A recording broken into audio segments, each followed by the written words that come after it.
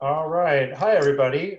Thanks for joining us this afternoon, evening, wherever you may be. My name is Greg Schoenberg from Litquake, and on behalf of the festival, I'd like to thank everybody for attending this very exciting and very weird edition of Lit Crawl. Tonight is the closing night of our festival. It's been running for the last 10 days. And this is our first virtual Lit Crawl, which is about halfway through our 12 hours today, 25 events, 7 different cities all around the world. We've got authors in this one coming to you from cities all around the country. This festival that we've been doing for over 20 years is nearly 100% free. We couldn't do it without all of our donors and sponsors. As you can imagine, it's harder than ever to do these now. So if anyone in attendance has the means to make a small donation, every dollar helps for us. You can hit us at Venmo, at Litquake, or PayPal, info@litquake.org, or just go directly to litquake.org. And just one more thing before we get started. After the event, there'll be a short survey that pops up. If you could fill that out real quickly, it'll take 30 seconds. They're essential to our efforts to get funding and to keep Lit Crawl free and hopefully back in the real world next year.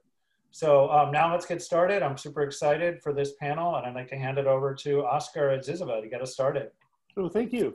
Hello, everyone. I am Oscar Villalon. I'm the managing editor of Zyzzyva. Thank you for checking out this, our Lit Crawl event in celebration of our 35th anniversary. With us are 5 contributors, Zyzzyva, from the past, recent, and in between. And I'm very, very happy to have them all here with us, even though we only have them for a little bit of time to read and to kind of give you all a sense of the sort of work that we've been doing in Zyzzyva these 3.5 decades. With us tonight are Jessica Hagedorn, Carl Phillips, Anthony Mara, Charlie Jane Anders, and Manuel Munoz. And I want to start off tonight by introducing Jessica Hagedorn. She's a novelist, playwright, poet, editor, and screenwriter. Born and raised in the Philippines, she came to the United States in her early teens. Her books include the novels The Gangster of Love and Dog Eaters, which is the winner of the American Book Award and finalist for the National Book Award, and is celebrating its 30th anniversary this year. And she's also edited the anthologies Charlie Chan is Dead, an anthology of contemporary Asian American fiction, and Manila Noir. Her fiction appeared in Zyzzyva's 3rd issue. Please welcome Jessica Hagedorn. Thank you, Oscar, and happy anniversary to Zyzzyva. I am really thrilled to be here because Zyzzyva was the first magazine that actually published a piece of fiction of mine, which was this chapter I'm going to excerpt tonight from Dog Eaters. I was working on Dog Eaters at a place called McDowell. I had my first residency there. I did not have a publisher. I was going from poetry to fiction, and I was working on this book about the Philippines, and it was such an affirmation to be published by this wonderful journal in San Francisco, where I consider that city my second home in this country. So I'm going to read this chapter, an excerpt, very short, called Heroine. Joey Sands, do you like it? Like a crooner, don't you think? That's where I got my last name, the Sands, a casino in Las Vegas. This old drunk fuck American was telling me about it. Hey, I haven't seen nothing like you since I left Detroit. He couldn't get over it, touched me when he got the chance. Did I have a daddy? Was my daddy an American? Shit, I laughed back at him, imitating his drawl. She it, man, I said, mocking him. You must be kidding. Man, I don't even have a mother. Laying it on real thick so he'd feel sorry for me. You're kind of young, aren't you?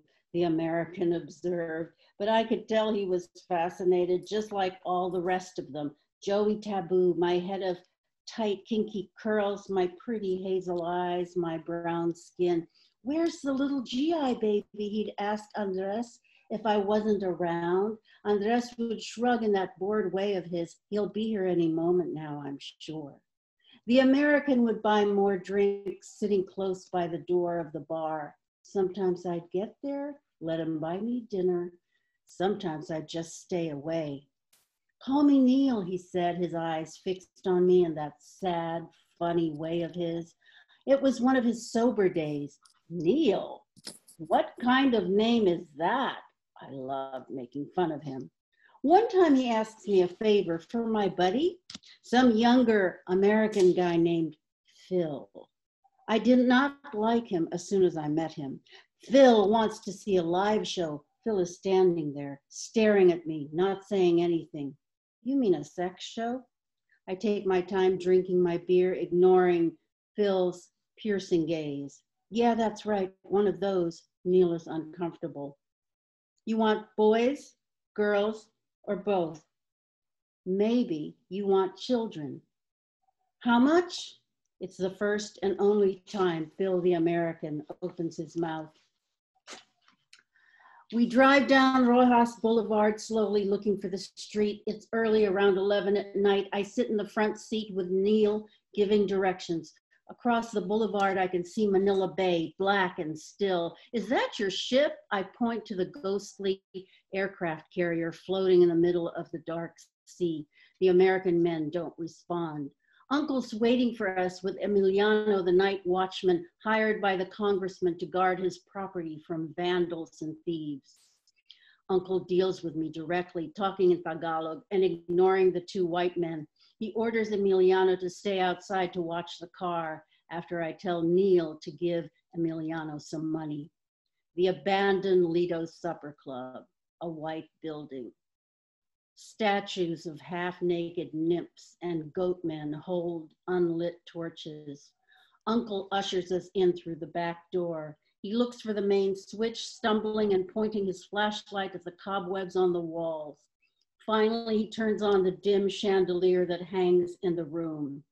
A bare mattress lies dead center, a roll of toilet paper and a bottle of alcohol, rubbing alcohol, next to it. I leave the two Americans at the table, take Uncle aside and tell him what they want. He has gone approximately 10 minutes. A skinny young girl enters, followed by a well-built young man close to my age. She wears a flimsy, loose-fitting dress, her eyes lowered. The young man is also barefoot. He wears torn khaki pants, nothing else.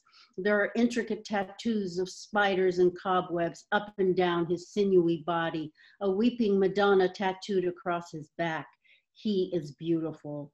The two Americans sit up in their chairs, attentive now. I stay in the back of the room, smoking my cigarette in the shadows.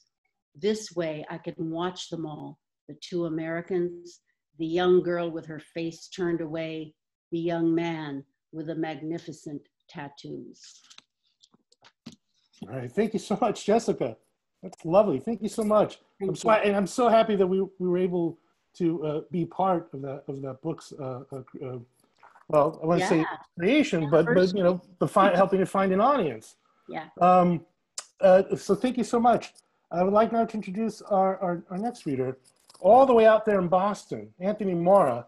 He's the author of the New York Times bestselling novel, A Constellation of Vital Phenomena, which is the winner of the National Book Critics Circle's John Leonard Award. It was longlisted for the National Book Award, and the story collection, The Tsar of Love and Techno, which is a finalist for the NBCC's Fiction Award. His work has been honored with the National Magazine Award, the Whiting Award, and the Simpson Prize, and his fiction was published in Zyzzyva number 104. Would you please welcome Anthony Mora? How you doing there, Anthony? I'm doing good. Thank you so much for putting this on, Oscar, and to my fellow panelists. I've read you all for years, and it's a real honor to share in your company this evening. I just finished writing a book a couple of weeks ago, so I'm gonna read a page from it. It's set in a B-movie studio in the 1940s.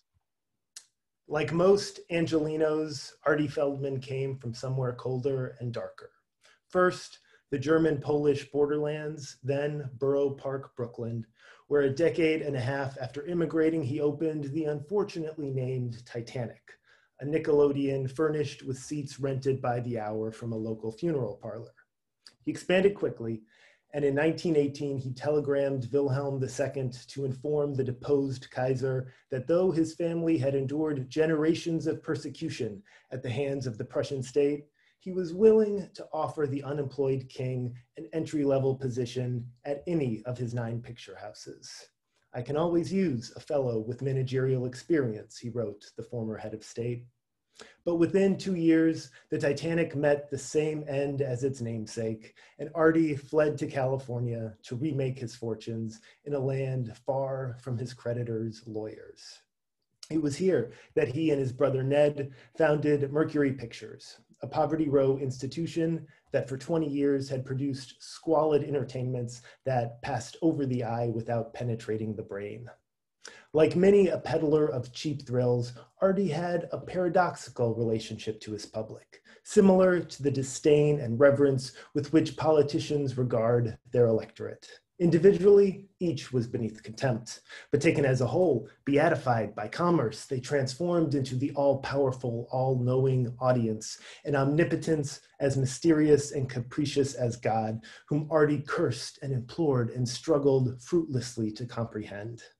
Of late, there had been more lamentations than hosannas. To paraphrase Dalton Trumbo, as his pictures regularly did, investors were fleeing Mercury like shits from a sinking rat. In times of crisis, Artie sought refuge in the executive washroom, where that morning he dressed at the vanity in one of his signature cries for help: tartan blazer, pink dress shirt, mustard necktie. He selected one of the 6 toupees that perched atop the wooden mannequin heads on the vanity. It was irrational, he knew, but he'd come to believe that each hairpiece crackled with the karmic energy of the hair's original head, unrealized and awaiting release, like the static charge smuggled in a fingertip. Thus, he named his toupees after their personalities: the fighter, the Casanova, the Edison, the Odysseus, the Mephistopheles, and the optimist. The hairpieces were less fashionable than navigational, wired aviator caps, guiding him through the dogfight to the landing strip below. Artie had never felt more at home in his adoptive country than when he learned the founding fathers had all worn toupees, even that showboat, John Hancock. The only one who hadn't was Benjamin Franklin, and look how he turned out: a syphilitic Francophile who got his jollies flying kites in the rain. In about half an hour, Artie would lose his studio. Nevertheless, of the 6 hair pieces, he selected the optimist. Thanks. Oh, thank you so much, Tony. That's lovely. And when is that book coming out? Probably late fall, early spring, 2021, 2022. Thank you. Something to look forward to. Our next reader I would like to introduce is Charlie Jane Anders. Her latest novel is The City in the Middle of the Night. She's also the author of All the Birds in the Sky, which won the Nebula, Crawford, and Locus Awards, and Choir Boy, which won a Lambda Literary Award. She is the author of a forthcoming young adult trilogy, Victory is Greater Than Death, being the first book, plus an upcoming short story collection, Even Greater Mistakes, as well as a collection of essays about how to make up stories during tough times called Never Say You Can't Survive. Her fiction was published in Zyzzyva's Bay Area issue. Would you please welcome the hardest working woman in publishing, Charlie Jane Anders. Hi, thank you so much for having me. I'm going to read from my piece from Zyzzyva's Bay Area issue. Random memories overwhelm me when I venture inside the glam rock bar. Over here on this tiny stage, I did my first and last performance in the Friday night drag show, which was mostly trans women performing. I lip-synced to an old Sheena Easton song about walls made out of sugar. Over there, some creepy dude grabbed my ass under my tiny pleather skirt and thong and demanded to know about the status of my genitalia. The back corner, with the long bench against the mirrored wall where I used to hide with 5 or 6 trans friends from the brat army, snarking about everything.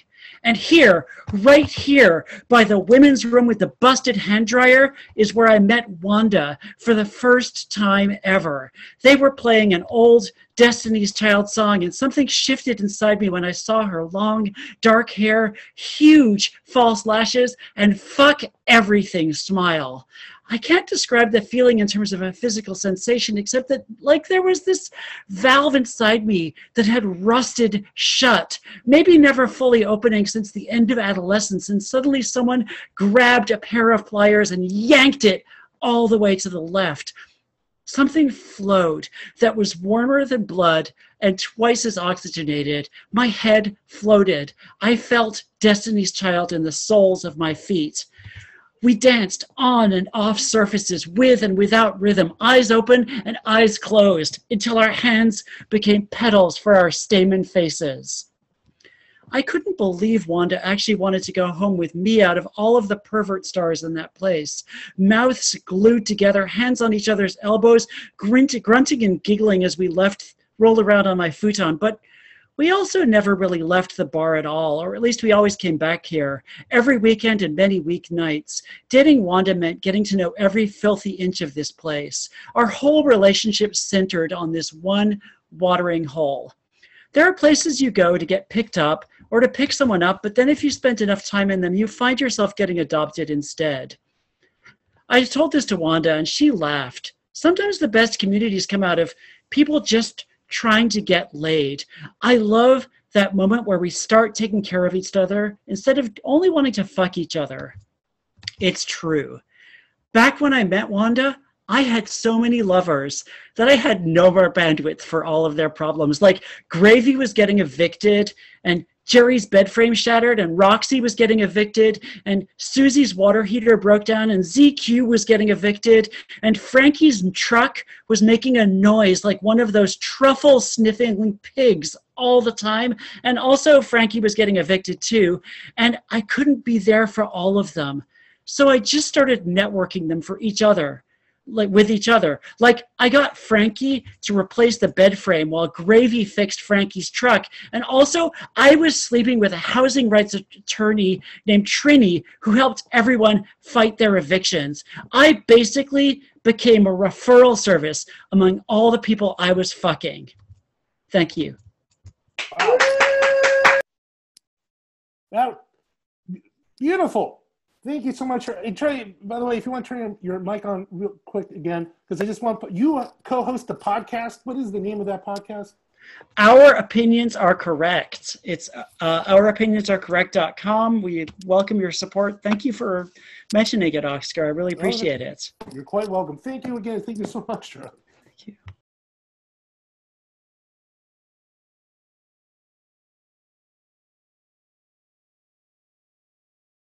I muted myself. I'm sorry.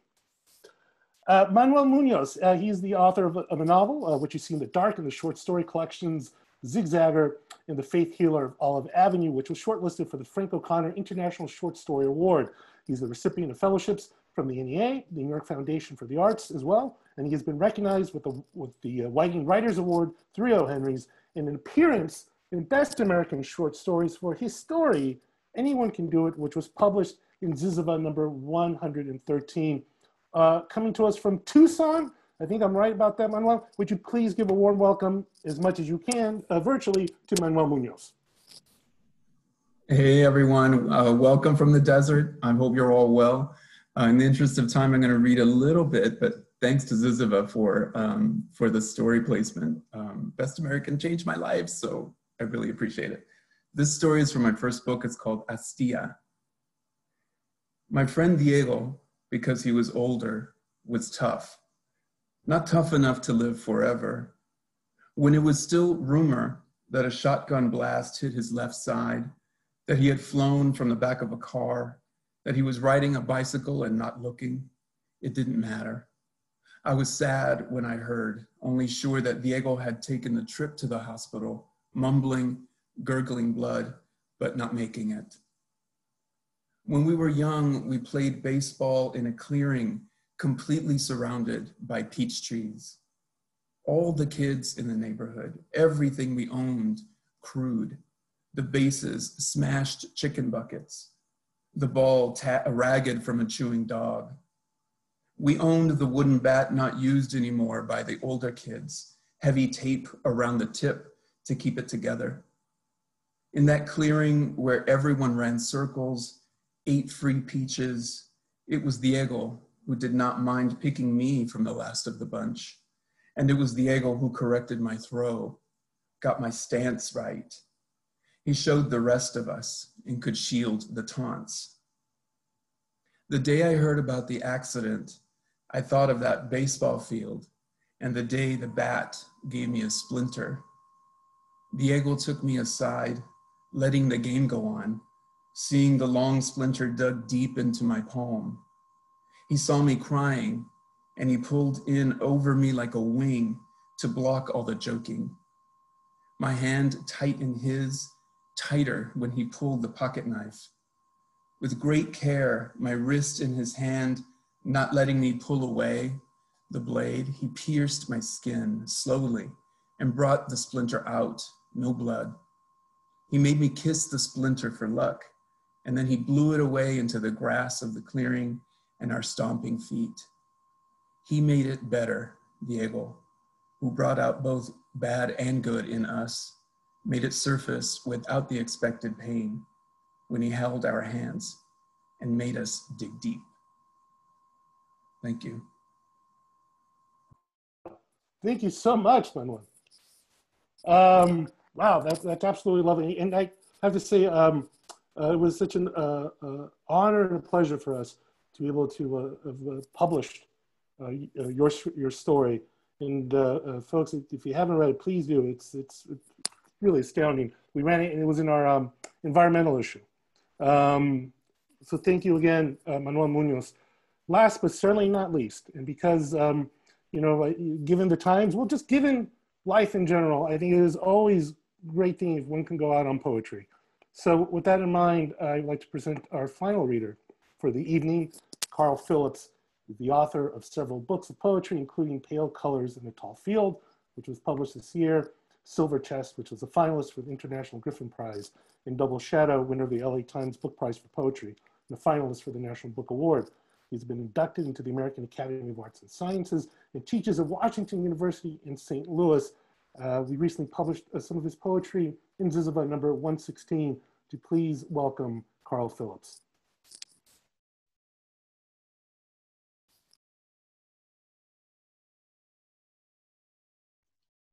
Thanks, Oscar. And thanks to all my fellow readers. It's been terrific hearing everybody. And it's a real honor to have had some work published in Zyzzyva. And so I'm going to read, I'm going to read 3 poems, and the first 2 are the 2 that were in the magazine. Yeah, I guess that's what I'm going to do. The magazine. So this is called Fixed Shadow, Moving Water. One friend tells me everything's political. Another says nothing is, we just make it political. By we, he means human beings, I assume. What's political to a fox curled in sleep, or a pond, or a sycamore in winter with no leaves left to stop the snow falling through it? I have loved you for less time than I have loved some others, but none more deeply than you. No one more absolutely, which, as if inevitably, amounts to a hierarchy of sorts, doesn't it? Value, then the power that comes with it. Soon enough, the distribution of power, who gets to do the distributing. But if we can make of tenderness a countervailing force, the 2 of us, if we can make from tenderness a revolution. This poem is called Little Shields in Starlight. Maybe there's no need for us to go anywhere more far than here, said the dogwood leaves, mistaking speech for song, to the catalpa leaves, imitating silence. It was like sex when, push the tenderness to either side of it, it's just sex, hardly sex at all. Hardly worth mentioning, except forgetting seems so much a shame lately. And why shouldn't there be records, however small, of our having felt something without for once having to name it? I know what my dirt is, as if that were enough, might well even have to be. to have moved mostly with the best intentions, at least, before we stopped. That's all that happens, I think. We stop moving forever. And I'm going to finish with a poem from the book Oscar mentioned, Pale Colors in a Tall Field. It's called On Being Asked to Be More Specific When It Comes to Longing. When the forest ended, so did the starflowers and wild ginger that for so long had kept us company. The clearing opened before us, a vast meadow of silverrod, each stem briefly an angled argument against despair, then only weeds by a better name again, as incidental as the backdrop the ocean made just beyond the meadow. Like taking a horsewhip to a swarm of bees that they might more easily disperse, we'd at last reached the point in twilight where twilight seems most a bowl designed to turn routinely, but as if by accident, half roughly over. Bells somewhere, the kind of bells that before being housed finally in their towers used to have to be baptized. Each was given to swing by or fall hushed inside of, accordingly, its own name. Bells, and then from the smudged edge of all that seemed to be left of what we called belief once, bodies, not of hunting birds, what we thought at first, but human bodies in flight and lit from within as if by ruin, or triumph maybe at having made out of ruin a light, something useful by which, having skimmed the water, to search the meadow now for ourselves inside it, where, yes, though we shook in our nakedness, we lay naked as we'd been taught to do. When afraid, what is faith but to make a gift of yourself? Give, and you shall receive. Thanks. Oh my goodness. Thank you so much, Carl. Thank you so much. And again, thank you to everyone, Carl, Manuel, Jessica, Anthony, Charlie, for being part of what Zyzzyva has been trying to do over the past 35 years. And by that, I mean trying to find the best contemporary American literature from abroad as well that we can, and putting it forth, you know, for our readers. And not only that, but also just sort of, I guess, creating a space where people such as yourselves, with such, if I may say, brilliance, can be in conversation with each other in a way that I think that makes literary journals special. It's a very intimate experience, I think, and this is why I think they're so crucial, not just in the sense of this is a way of also supporting writers and hopefully you go from emerging to established, but just to get back to, I think, what it is that writing is all about, that connection of trying to find someone who is receptive to your voice and that this can make a difference in somebody's life. I think that is